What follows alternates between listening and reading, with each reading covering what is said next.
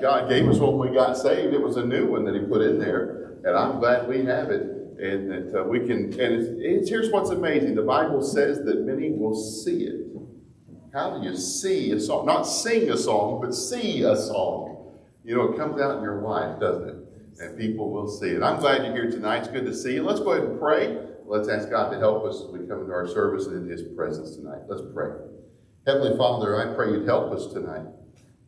Lord, all the things of the week have piled up on people. And Lord, I pray that, as someone said years ago, I heard them say that good godly music will blow the dust off of a dry soul.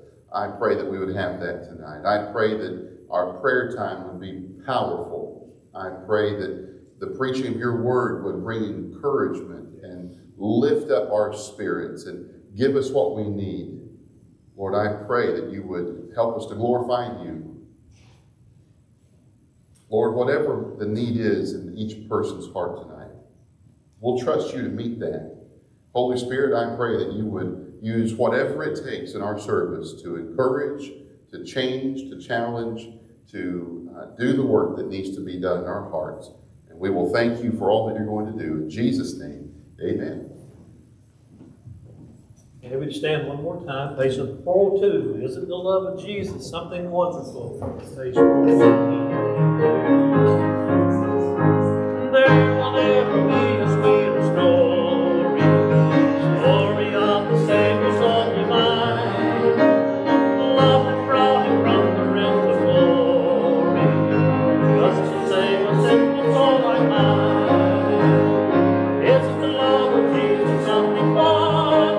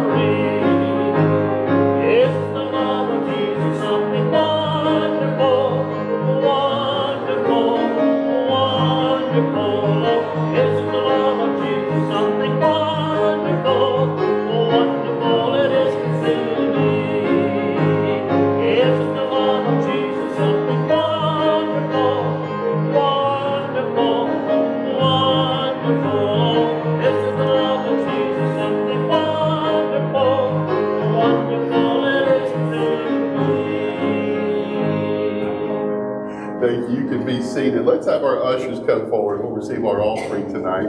And Brother Rex and I are going to try to be good on the platform now. We have too much fun up here sometimes, don't we? It's good. Well, we're going to receive our offering. And as we get ready to, let me remind you about Sunday. Dr. Jack Lawson will be here preaching Sunday morning and Sunday night. And I hope you'll be in your place. Don't miss it. If you want to hear a good preacher for a change, come Sunday, all right? And he is wonderful. Pastored, I think, Brother Rachel, man, help me, was it 47 years? I think it was 47 years he pastored different churches in this area and taught at Gwinnett Hall when Brother Rex was there. For 27 years at the Bible College. He's going to be helping us with the Gwinnett School of the Bible teaching, and I know he's going to be a great blessing to you. So make sure you're here in your place Sunday. Be praying for that, all right? Let's pray over the offering. Brother Malin, if you don't mind, would you ask God to bless, please?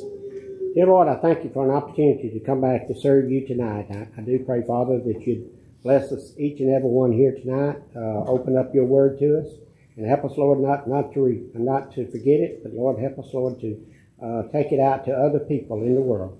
And Lord, we just ask that you bless this offering, use it for your honor and your glory. And we ask it all in Jesus' name. Amen.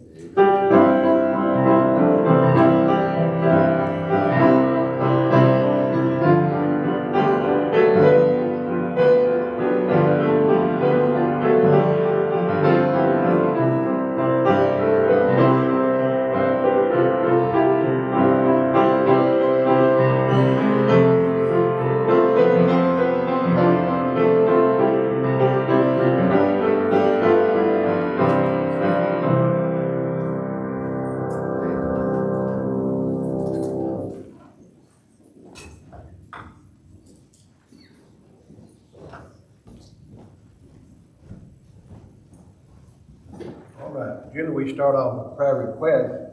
We pray for the missionaries, and our service is Sunday at life. Let's turn it around and pray for our missionaries, all of our missionaries that we support, and others that we do not own and abroad. We pray, especially pray for the service Sunday. Brother Lawson comes. In fact, not only did Brother Lawson teach in the college at Gwinnett Hall, but he was the dean there for many, many years. Very, very intelligent man, and he had the touch of God upon him. Yes. And so I just want to fill that in. So, but Brother Bill, would you pray for the missionaries in the service this Sunday? Would you do that? Father, we do thank you for the missionaries out of our church, the GPA missionaries, and the other missionaries that we support, Lord. We'll take the rest of the service tonight and mention all of them by name. We know the need of each and every one of them. So, Father, we pray that you meet that need. One's on the farm field. I pray that you touch them and encourage them. I pray that you let them see souls saved. Lord, I pray for the upcoming GPA camp meeting we're going to be having in a couple of months. I pray you bless it and just give us a good meeting. Father, I do pray for our church service Sunday. I pray that you, Brother Jack, as he brings the message, I pray that you give us hearts to hear what you have us to hear. Not only hear it, Lord, but change our lives that we might live for you, see people saved. I pray that you bless the singers as we sing Sunday morning, bless them that you lead us. Lord, we just pray that you give us a good day. Bless our pastor, bless Brother Josh's family. I pray on the trip this weekend, the GPA camp meeting, I pray that you be with them and give them a good meeting next week. We ask this in Jesus' name. Amen. Amen. So what else got a special prayer request you need to mention at this time? Anybody a special prayer request? Yes, ma'am. Pray for my dad, Larry Sims. It looks like he possibly had a stroke over the weekend. He needs to have he had a CT scan and it showed a lot of things going on that don't look good. So they wanted to have an MRI. He's kind of resisting it. I don't know if it's just because it scared him. I don't know. But we're praying he'll go ahead and have an MRI so we can see what's going on. And he's just he's feeling better, but he's very dizzy, lightheaded, but he had a lot of the symptoms of the stroke. So you would pray for him. His name's Larry. Brother Mailer, would you pray for that request? Dear Lord, I thank you for it. We can run our request to you. And I do pray, Father, that you be Larry and take care of him. I pray, Father, that maybe he didn't have a stroke. I pray, Father, maybe he just has high blood pressure or low blood pressure or something like that. Lord, I just pray, Father, that you'll take care of the situation and that you'll help him, Lord, to go get that MRI and find out what exactly is going on so that everybody can be at rest and peace with it, Lord. And I just pray, Father, that you'll call him would be upon them, and just help them, Lord, to get over this, and help them, Lord, to move on, and I just pray, Father, that you be with Susan and Grady, and just take care of them, and help them, Lord, to encourage him, and lift him up, and let him know that they'll be by with him, they're going to go through with him, and that they're going to give him support in any way that they can. And Lord, we just ask all this in your precious and holy Son's name, Jesus Christ. Amen. Amen. Amen. Someone else got a special prayer request you need to make mention of tonight. Anybody? Yes, sir. Continue to pray for our youth director. Okay. I tell you what, why don't you pray for that right now? Would you do that? Yes, sir. Dear Lord, I thank you for letting us be able to pray together and pray for each other, Lord. I pray that our youth group would get a youth director, Lord, as we love the Lord and our mom teaching, but as we might go on youth activities and stuff, it would be very helpful to have a youth director, Lord. I pray that you would give that to us and provide it and do it. Amen. Amen. Amen. Someone else got a special prayer request. Can you preach 45 minutes, preacher? No. No, Well, I you- can't. Of course I can't. Everybody knows that. We don't have another prayer request, we'll preach an hour and a half. Yeah, right. No, we need to be praying for Miss Jewel Hill, with the passing of her husband Dallas last week, and then also pray for Miss Dubby, with her son passing Friday evening, I believe it was. He passed. So Miss Dubby and Miss Jewel, we need to pray. Miss W and Miss Jewel, pray for them. Brother, who hadn't prayed. Charlie, would you pray for that request? Dear gracious Heavenly Father, we do lift up Jewel Hill and Dovey to you. We know that they're in mourning because of the passing of a relative. We ask that you give them peace and understanding that you know that they, even though they're gone from here, they're with Jesus now, and they'll be able to see them whenever they get there. So we just ask for peace and contentment, and just whatever else they need. We ask it all in Jesus' precious and holy name. Amen. Amen. Amen. Anybody else got a special prayer request? Anybody? Yes, ma'am. Pray for Charity Burrow.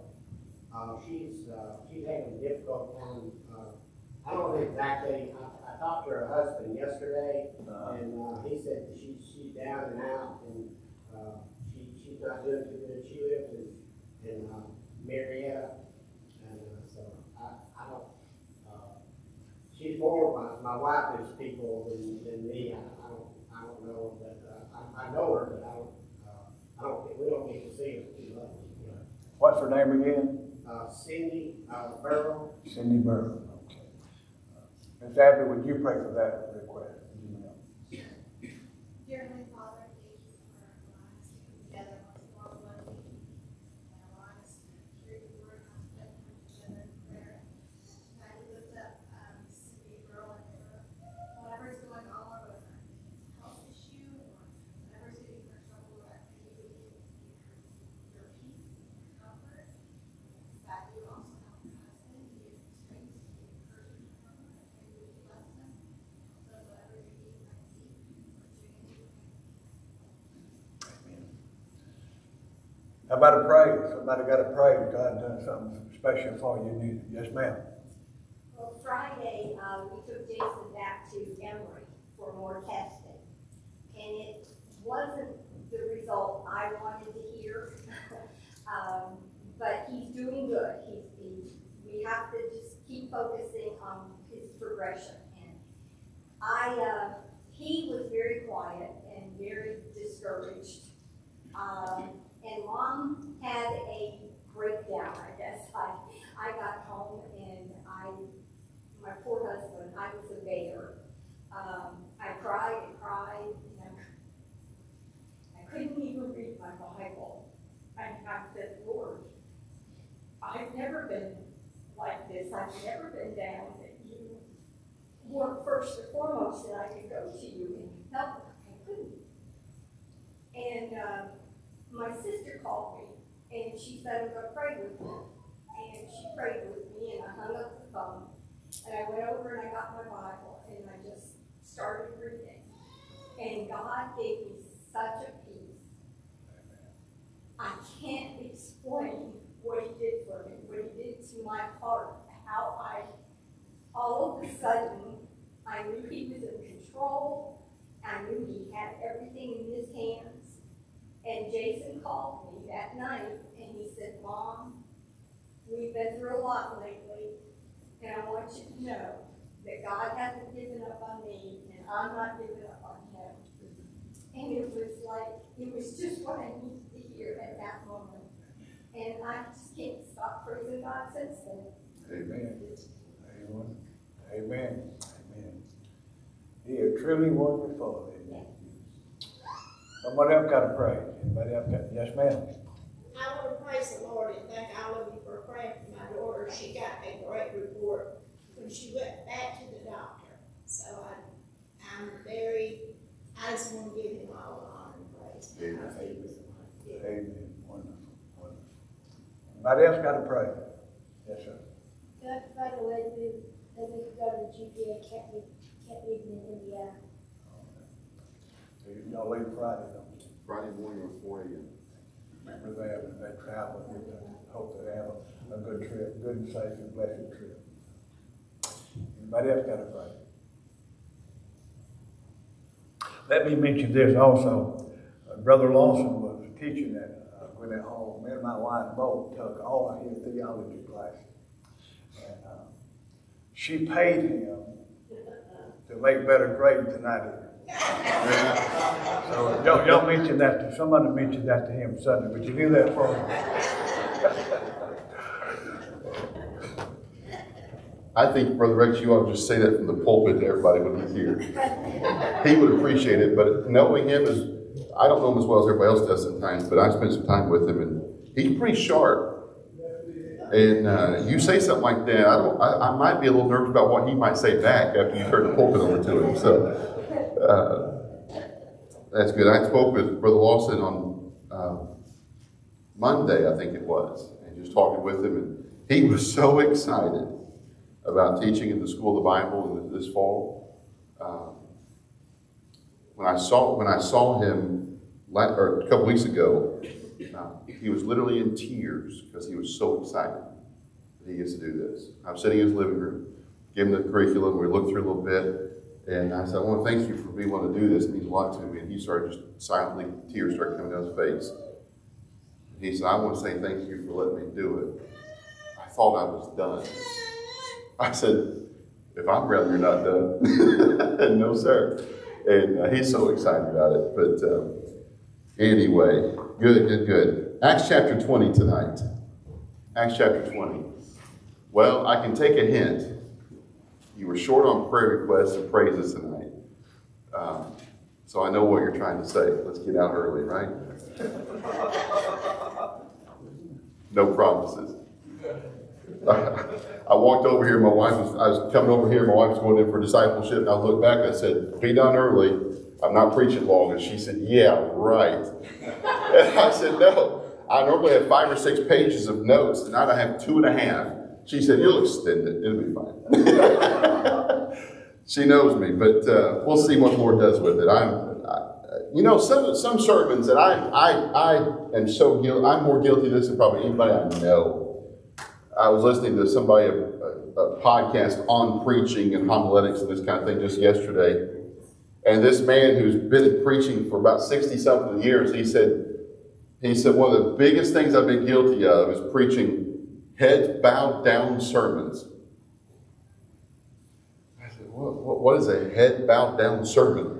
That's what I was thinking. He said, well, if you're wondering what a head bowed down sermon is, it's we start out like this. Let's take our Bibles and turn to such and such passage.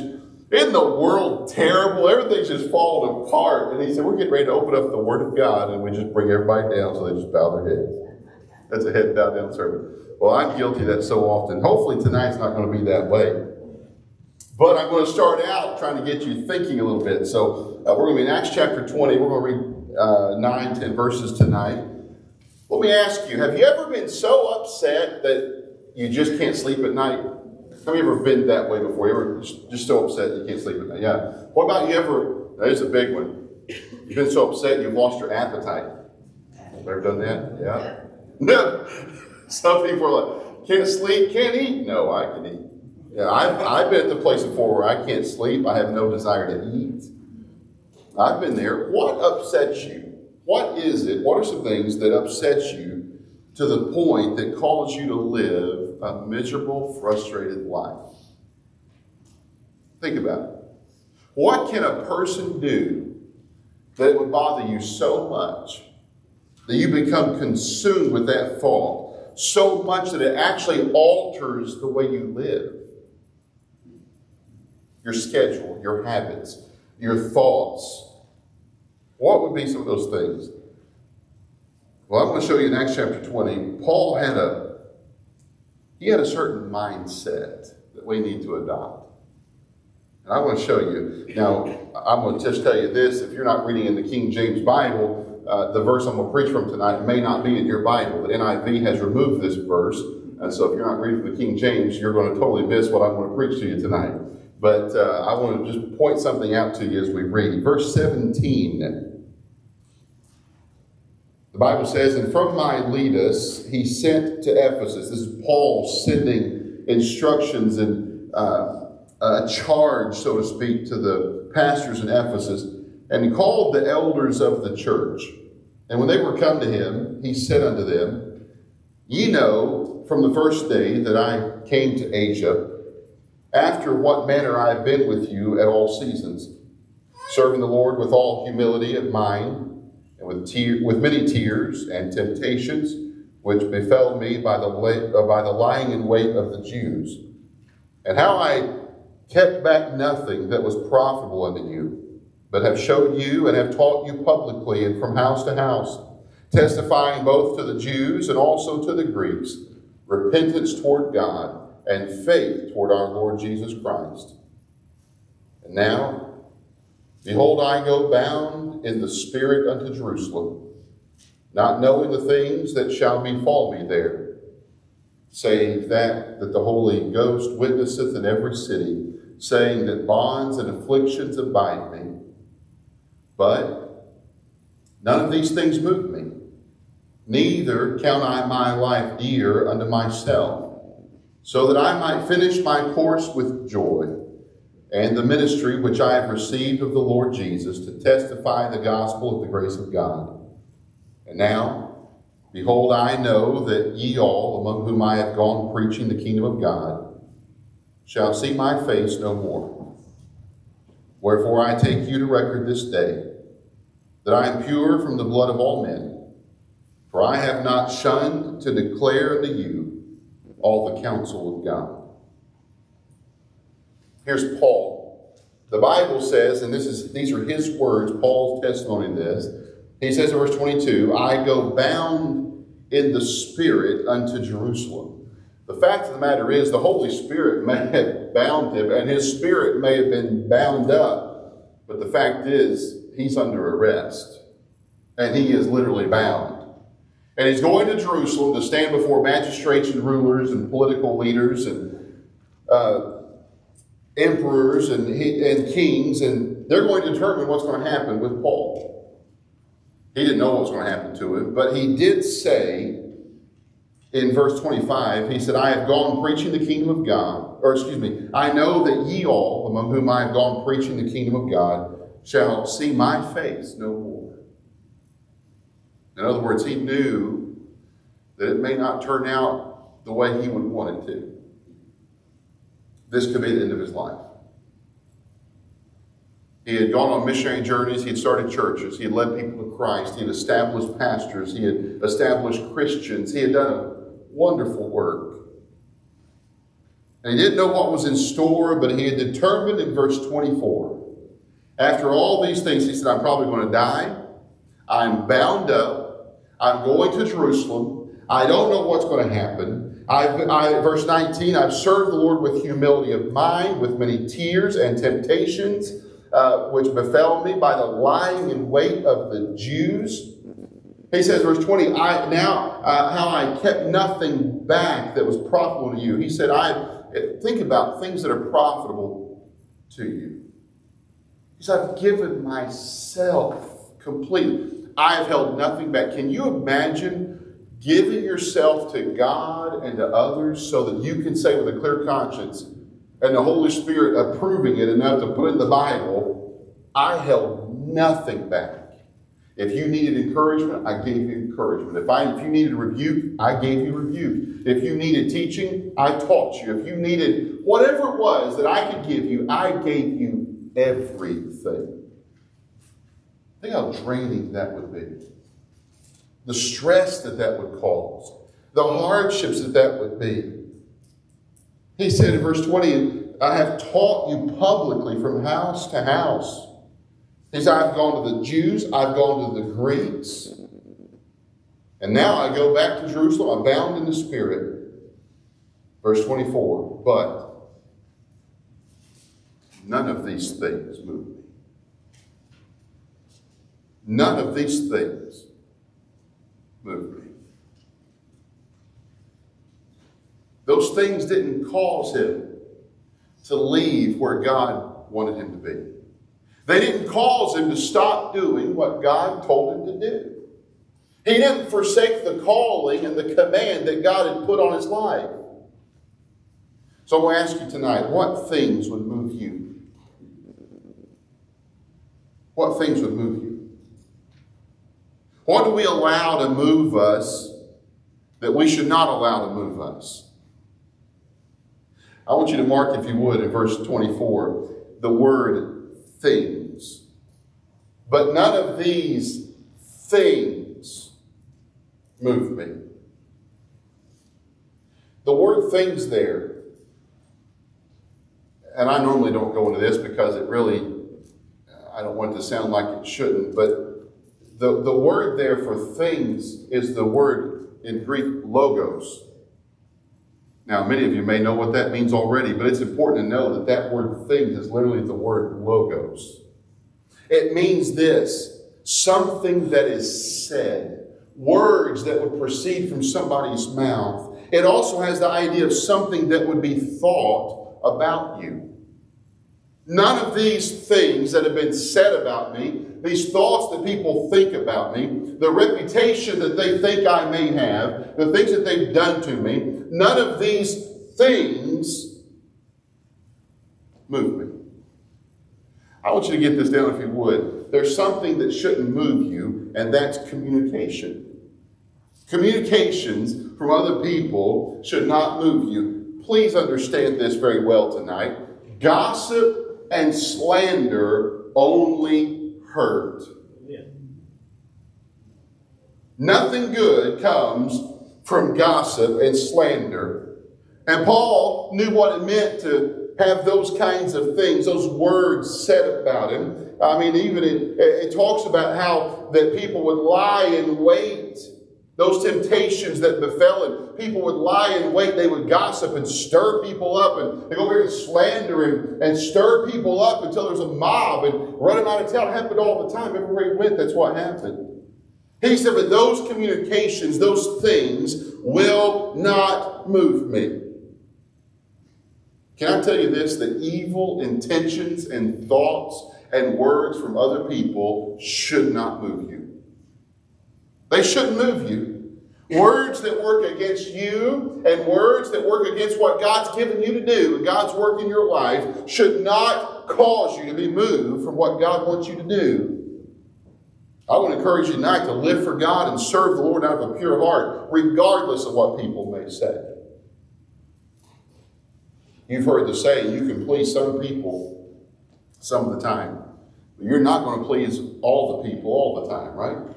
You're not going to. You may have heard the story about the older gentleman who was a father, and he had a little boy who was his son, and they were going in town. This was a long, long time ago, and they had a donkey. You may have heard this story. The dad, the little boy, and the donkey were going into town. Well, they were going into town, and the dad was on the donkey, and a little boy was walking beside, and they were going into town, and they get towards the city, and people started talking. Said, look at that man making that little boy with those little short legs have to walk beside him while he sits on that donkey all comfortable. I can't believe it. And so the dad heard what they were saying. He thought, well, that is kind of bad. So he got off the donkey, put his son on the donkey, and they started walking. And the next group of people said, look at that. Look at that little boy sitting on that donkey. He's so young and so full of energy, making his old dad walk next to that donkey. I can't believe he's making him do that. So the dad heard it and thought, wow. So he took his son off the donkey, and they just walked, both of them. Nobody on the donkey. Next group of people saw it. Here's the dad and the little boy. They're walking, just walking beside the donkey. And they said, they've got a donkey, and they're not even using it. I can't believe it. So the dad heard it and thought, well, I don't want people to think I'm, doing that. So he got on the donkey, and his son got on the donkey at the same time. They're going through the town, and the people came by, and they started talking and whispering and gossiping and slandering. He said, look at that poor donkey having to carry both those people. I mean, we can go on with that story for a long time, but you get the point. You're not going to please everybody because everybody's got an opinion. And most of them stink. They do. Everybody's got an opinion about how you should live your life and what you should do. Look, I've been saying this, and I hope you'll get this. If you live your life to please one person, and that's not your spouse or your parents or your pastor or your kids or your grandkids or your boss or a coworker, if you live to please the Lord Jesus Christ, you will live with a lot less stress. It's liberating. I used to be so concerned about what people would think. Here's what I learned. When you're so concerned about what people are saying and thinking, you get paranoid. You do. You get paranoid. Paranoid is a fear that's not real, but it's real to you and nobody else. I was paranoid. It would get to the point, I had some issues going on and people gossiping and cutting us down, all that stuff, and God was blessing the church, but some people didn't like it. And I was young. I was so concerned about it. I walked into a restaurant one time. It was just, when I say restaurant, it was in a barn. Okay, literally in a barn. And it's called Kenna's Cooking Kettle was the name of it. Kenna, she ran it. And she's the only person that worked there. Kenna's Cooking Kettle. The only thing she had good that was pie there. People in church nicknamed it Kenna's Choking Puke because that's about what it was about, all right? But we'd go into Kenna's and I'd sit there and somebody would be whispering when I walked in and I immediately thought they were talking about me. And I didn't know who they were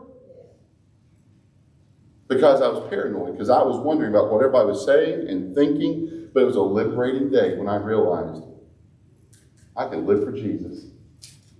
And I can live for him. And if I live for them, they're going to talk. If I live for him, they're going to talk. I may as well live for him. That was a liberating day. Now, don't get me wrong. You're going to think that I don't care what people think. I do care what people think. You know why? I want people to like me. Because I'm somewhat normal. Normal people want other people to like them. If you find somebody that says, I don't care what anybody thinks, they can do whatever they want, either they're lying or they're weird. Probably lying. Because we all have that built-in, the idea we want friends and people to like us. Well, that's normal. But when you can live for Jesus alone, what a liberating truth. Don't let these things, these communications, what people say, the way they talk, don't let it get to you. Don't let it bother you so much. That's literally, in this context, that is exactly what Paul is saying. None of these things, the things are the words that people say about it. They're not going to move me. I'm just going to keep on going for the Lord. Your life will be so much more simple, less frustrating, less stressful if you don't live for people, if you'll just live for the Lord. It'll help you. I heard of a religious institution, church, not too awful far from here. If I told you, you would probably have no idea about the church. I'd never heard of it, but I went online and looked it up and everything. I heard about a church that has Baptist on its name. About an hour, a little more than an hour from here, other side of Atlanta. I heard about it. And I heard about some of the things that they're doing with not just music, but the people who sing in the music, and some of the staff and people that get paid and that kind of thing in church. I heard about the lifestyle that they're living. I say lifestyle, I don't mean they were just gossipers. I'm talking about they were full out committing abominations against God, according to what the Bible says in Romans 1. And the people knew about it. It could go on. I heard about that. My goodness. I heard of, I think it was last night or the night before. I think it was 2 nights ago. I don't know if you've ever heard of the evangelist Dr. Tom Farrell. Anybody heard of Tom Farrell? He passed away just a couple of days ago. Powerful preacher. Oh my goodness. Powerful preacher. And I'm thinking about I talked with him one time, probably 12, 13 years ago. And I said, you travel up, what's the thing that you see the most that really bothers you? And he said, churches that used to be good. Not big, not full, but solid, good churches that are not that way now.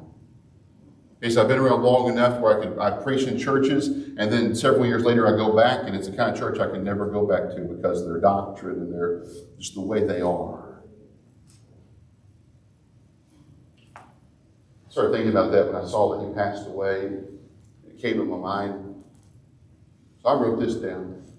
None of these things move me. I'm not going to let compromise move me. Compromisers. People are going to change what they believe, change their stance on not politics, but the Word of God. Not going to let that move me. And you shouldn't either. Amen. Don't let it move you. It's hard. It's hard. I don't know if, well, I'm going to go into it.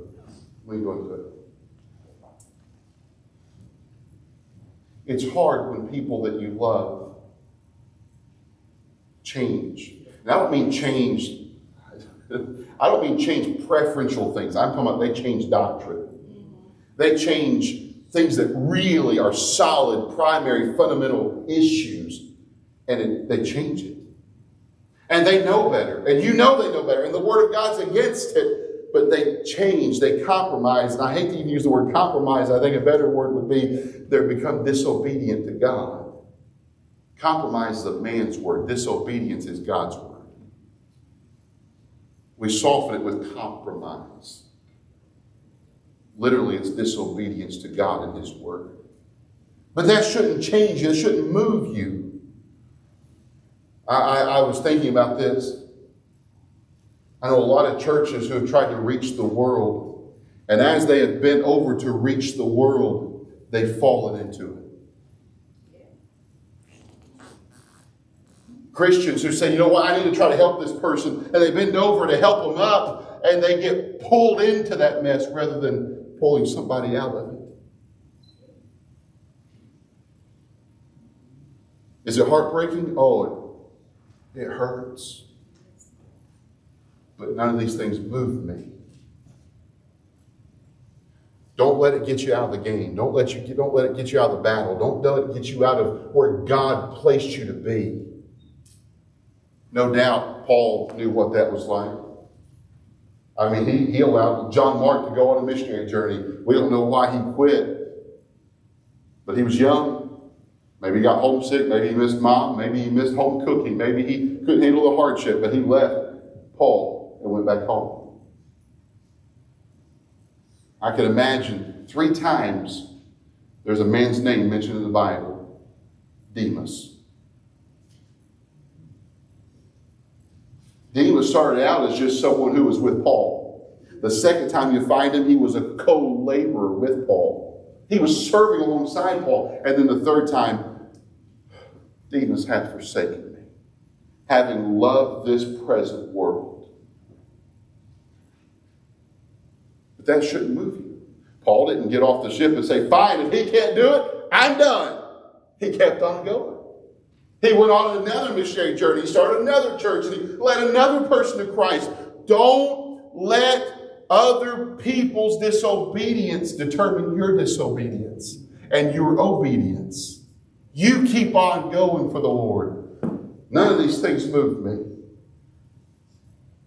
The Bible does say that evil men and seducers wax worse and worse, and I don't know how it falls on the page of your Bible, but on mine, it's the top, on the right page, top left-hand column, it says, on the right-hand side of the page, it says, but evil men and seducers wax worse and worse, deceiving and being deceived, and gives the list.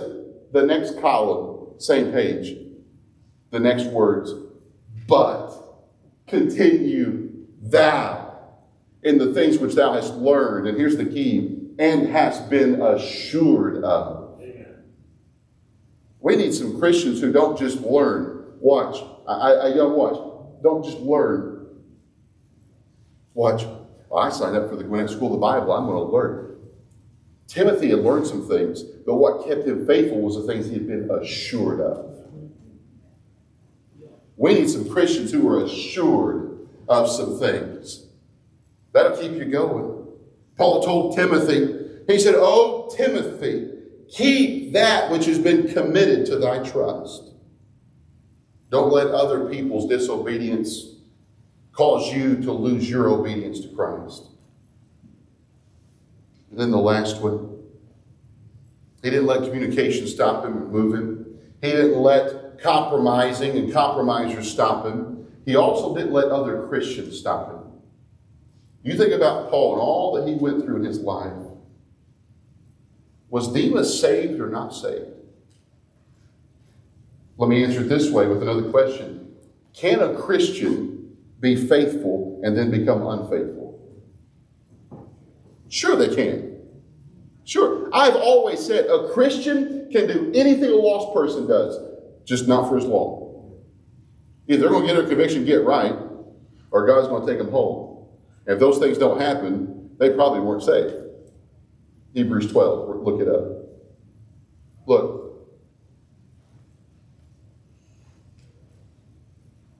Demas forsook him.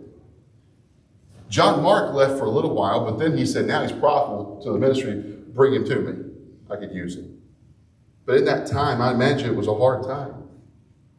I mean, all these things that took place, Paul did not let other Christians move him. I've said this before, and I hope it didn't rub you the wrong way, but let me say it again. I believe with all my heart that Christians do more damage and hurt to gospel ministry and the cause of Christ than lost people do. Yeah. I'm going to say this. It's Wednesday night. If you hear it again in a few weeks, bear with me on a Sunday, probably a Sunday night, I think. The Lord will let me. It's a seed thought that I just cannot get rid of in my heart. You remember 1 Timothy chapter 1. I'm forgetting the verse now. It's early on. Paul talked about Timothy's mother and grandmother and the faith that they had. He said, I know it's in you too. And he talked about not just faith, he said the unfeigned faith. That means something that's not fake. It's real. I was studying that out, and God convicted me and spoke to me about something. I've been dealing with truth for a few weeks on Sunday nights. Just speak the truth in love and tell the truth and tell the truth. Here's what I've learned. It's just a seed thought. I'm still letting it marinate in my heart and mind. People don't care about truth. They should, but they don't. People, especially young people,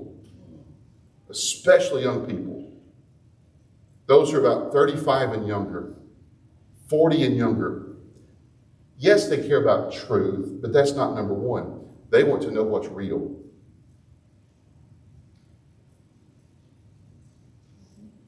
Now let that sink in. Mom and Dad can say, I believe the truth, but did it change them? If truth didn't change them, then it wasn't real to them. People come into our church and say, well, they say they preach the truth, but if they're not going to stick around long enough to see if it's true or not, if it's not real to us. Is it real to you? What's real? That's what people want to know. See, other Christians may know the truth, but if they don't let the Lord do a work in their heart, was it real to them?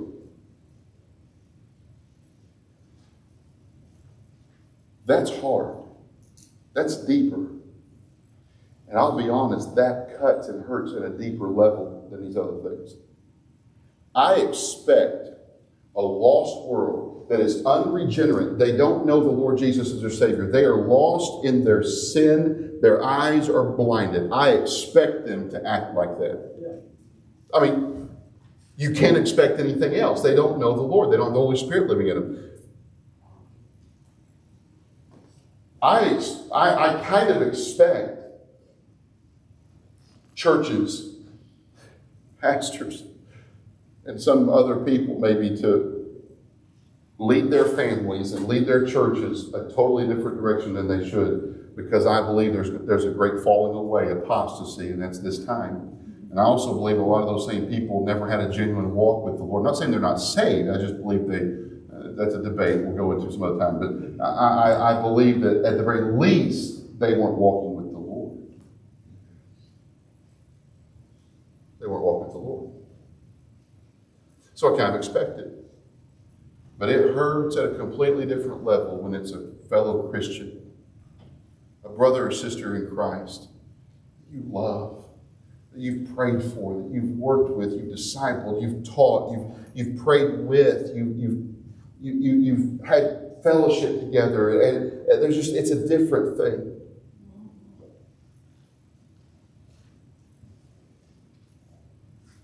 I come to realize I don't have to do what other people do. And I don't have to let that get me discouraged. Oh, it'll get me down for a little while, but it doesn't have to get me off track. It doesn't have to move me. And it doesn't have to move you. Look up here. It doesn't have to move you. It may hurt, but it doesn't have to move you. It doesn't have to get you away from where God wants you to be. Here's what I'm so thankful for. You read Romans 14. I love that chapter. I've learned so much. Every person here tonight has individual liberty that God has given them. We say it's a Baptist distinctive. Baptists. It's I is individual soul liberty. We believe it, but it's one of the least practiced doctrines in our churches today is individual liberty. Watch. What that means is this. You get to decide how you're going to live your life. That doctrine of Romans 14 is what our freedom in this country came from. Was that fundamental doctrine was individual liberty. That's where it came from. That's why we have freedom in this country, because we believe in individual liberty. It also means this. You could go to God yourself and say, Lord, I'm going to seek you, and I need you to guide me personally on decisions and my life and how I should live and how I should live for you. That is your freedom to do that, and God can speak to you and show you how to do that. You say, you mean I can do whatever I want? But there's a thing. Yes, yes, you can. But responsibility comes with that too. You are responsible for what you do and what you say. You say, you mean I can do whatever I want? Sure. But don't think you get to choose the consequences for what you do. You're going to lose relationships. You can lose your health. You may lose your life. You can lose a job. You can lose a whole lot. Because that's why the thief came, to steal, to kill, and to destroy. Can Jesus restore? Absolutely he can. But you're going to have scars. You'll have marks that you'll never be able to remove. Memories, baggage that you carry with you the rest of your life. Does it hurt seeing that? Sure it does. I don't know. This may have been more of a message for those who maybe have been around for a little while, been around the block a few times, been down the road a few miles, you've been saved for a while, you've come to a certain level in your Christian life. Watch. A new Christian, been saved for a short time, it doesn't hurt them as much because they're the one being taught, they're the one being helped, they're the one being discipled. But those of us who are trying to help other people, sometimes I'd rather somebody take a dull knife and cut my chest open and tear my heart out than some of the heartaches of other Christians.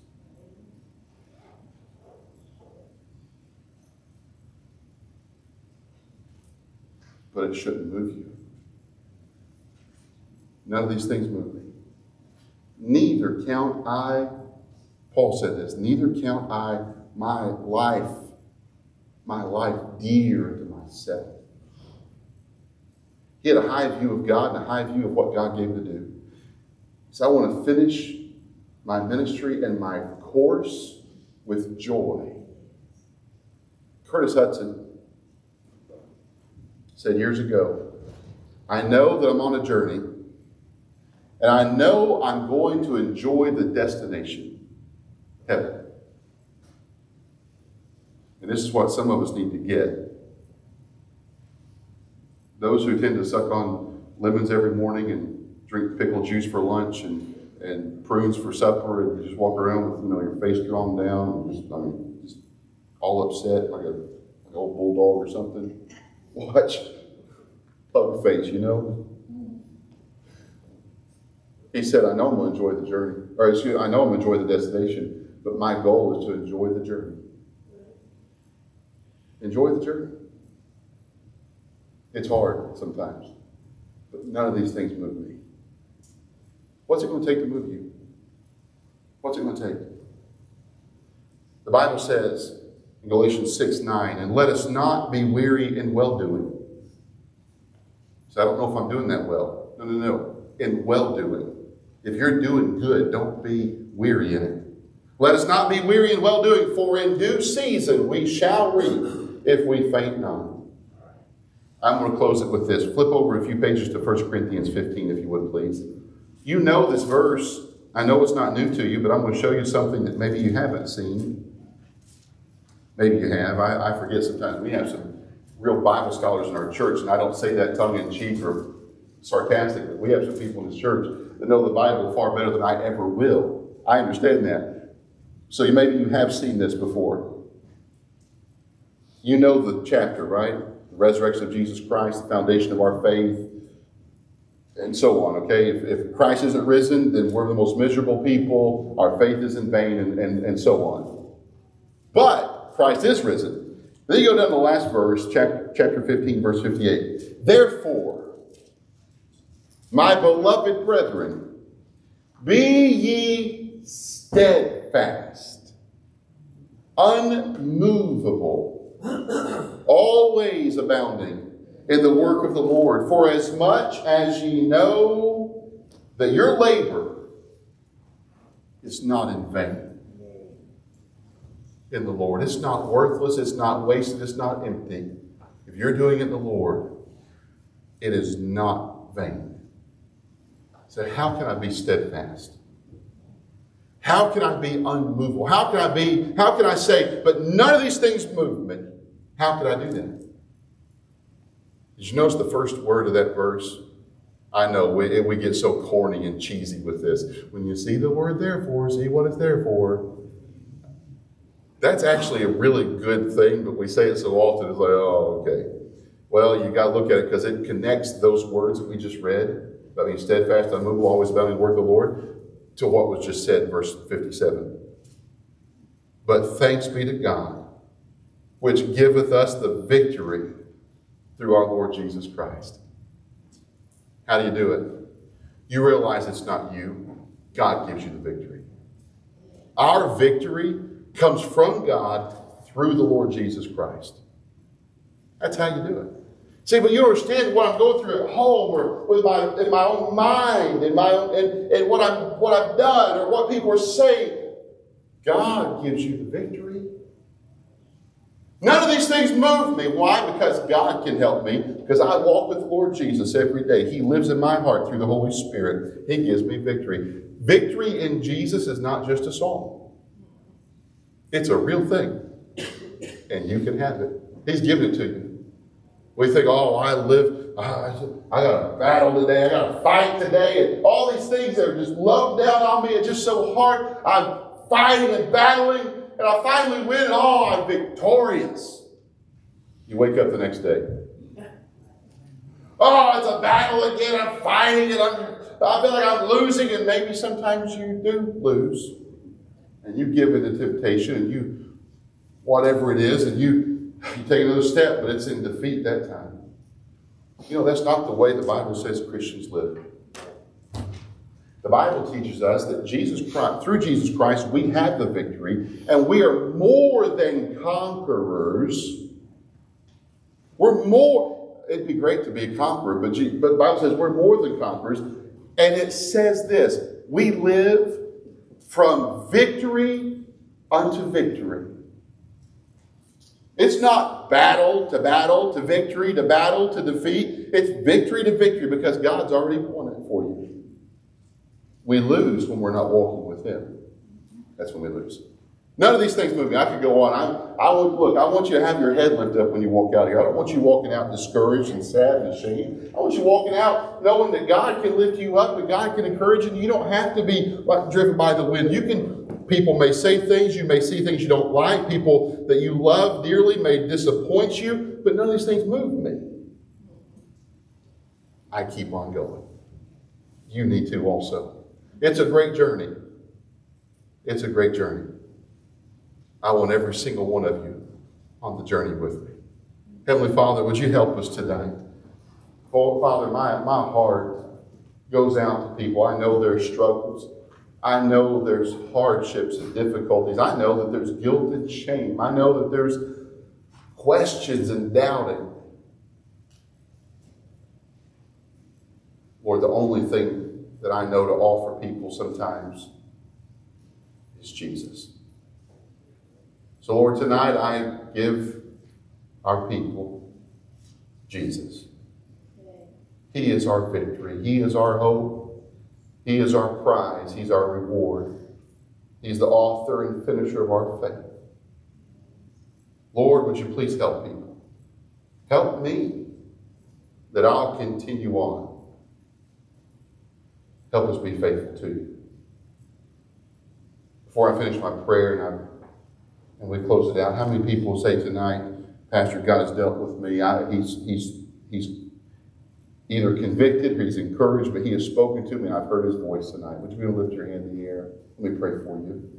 You know specifically. Amen. Lord, you've seen the hands tonight. Lord, I think I could guess at most of what people would raise their hand about, but I know that each person that's here, and maybe didn't raise their hand, maybe they did, there's something that I don't know about, that nobody knows about except you and them. That maybe would sidetrack them. As Paul said, that he would become shipwrecked himself and a castaway. Lord, I pray for those who have heard your voice tonight. Please continue working in their heart and life. As you speak, may they surrender and obey you completely. Pray you would comfort them. Help them to keep on keeping on. Not get sidetracked, but to still follow you completely with their lives. Now, Lord, I love you. Thank you for your word. Thank you for your wonderful, great love for us. May we walk in that love the rest of this week. In Jesus' name, amen. Amen. God bless you. Thank you for coming out tonight. Be in your place Sunday. Pray for us as we go. I'm preaching Tuesday morning up in Portage, and we got 2,000 miles of traveling, so pray for our safety. All right? God bless you. Thank you.